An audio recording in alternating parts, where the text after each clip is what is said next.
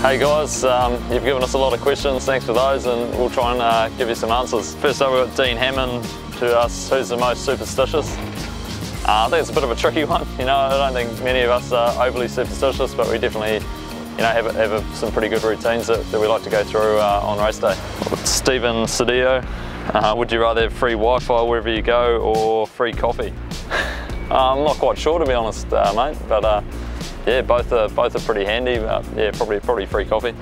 Do you have nicknames for each other? Yeah, we've all got nicknames on the boat, and yeah, most of them are on the back of our helmets. I'm sure you'll all see them at some stage, and it's definitely yeah, most of us operate with a nickname.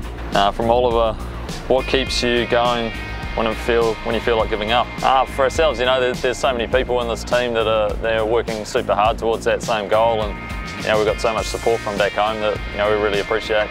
You know, like every journey, you do have tough times, and you do have your, you know, times that everything is going well, and it's all about just charging on through that, and you know, making sure you're putting your best foot forward when it comes to racing. From Chris Taylor, what music do you guys listen to before racing?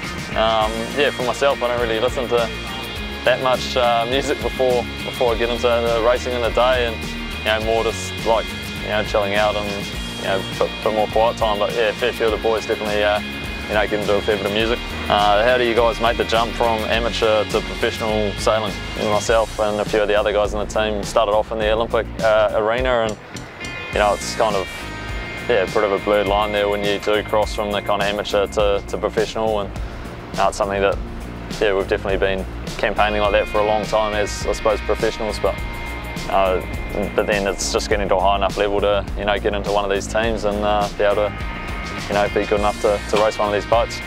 In your spare time, if you get an hour or two to yourself, do you read a book, play a game, go sightseeing?